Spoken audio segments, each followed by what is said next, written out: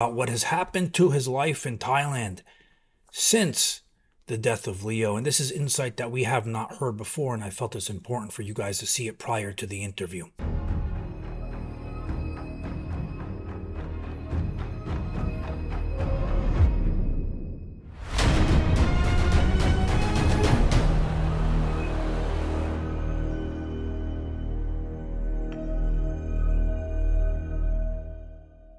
Since the passing of Leo in Thailand, Tony Huge, who was his friend and was in Thailand when Leo's body was found, has come under fire from everybody, from mainstream news to the people online, social media.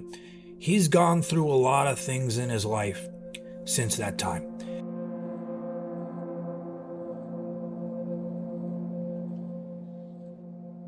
And I'm making this video, it's not going to be a really long video, but it's important because of two reasons. First is Tony's going to be on the channel next week, and some developments has happened in his life since he interviewed with Amin, which was released today.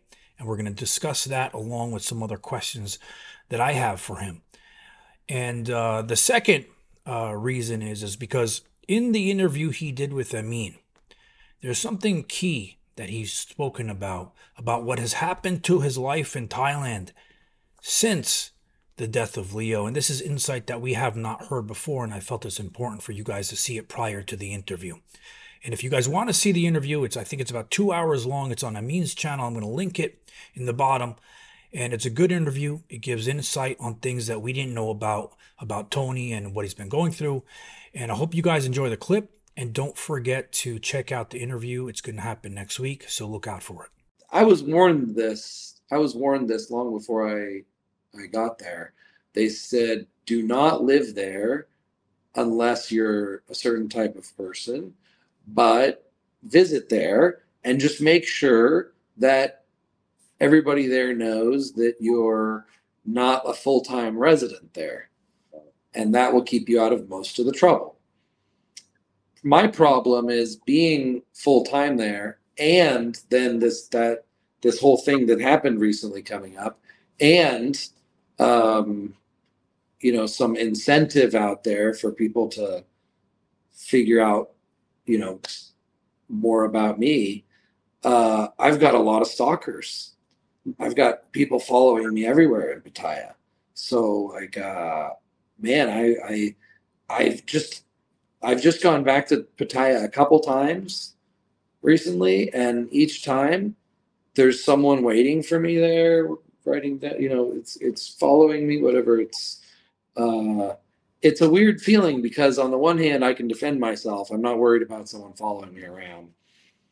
They don't confront you. They're just taking Right. notes and stuff, right? That's what you said. Right. So I'm not afraid of these people, of course, but it's a weird thing when you have no privacy. Like, I'm thinking, okay, and now I'm gonna like go in here and get, you know, a massage, and I'm thinking, God, is like someone gonna come in like while I'm trying to relax getting a massage, or are they gonna note like which massage girls I see? Am I bringing liability to all the girls that I see, because I see a lot of, you know, have a lot of friends. Like, am I going to bring liability to all my friends? So then I'm like, man, I have friends that are, you know, that value their privacy a lot too. And like, am I going to bring this drama into their life if I? So it's like everything you do during the day when you realize you have zero privacy anymore.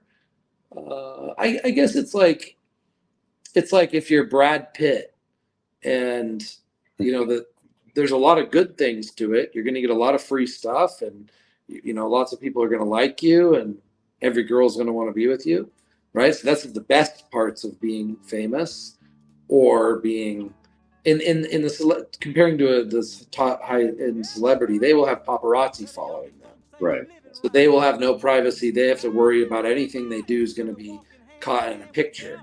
So it's the same sort of feeling as that, which makes me just think, wow, maybe I should be more isolated